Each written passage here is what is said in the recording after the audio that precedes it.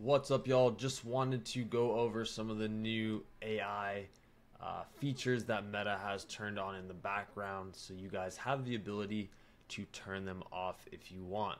So this top one here has been around a while, the test new creative enhancements.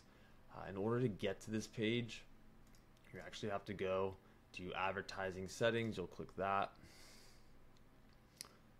and then you'll go into Advantage plus Creative, which will bring you to this page.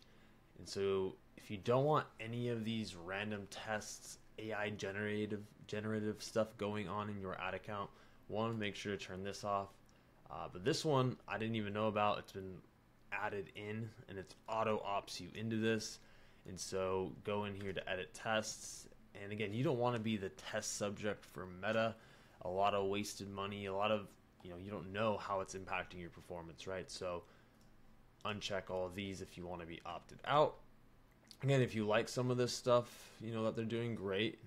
Of course, they're going to tell us that, hey, it most likely helps your conversions, but a lot of times this stuff can turn out looking really bad, and your creative can look really bad and really off-brand. So just wanted to share it out. Turn this off, turn that off, and then you should be good to go.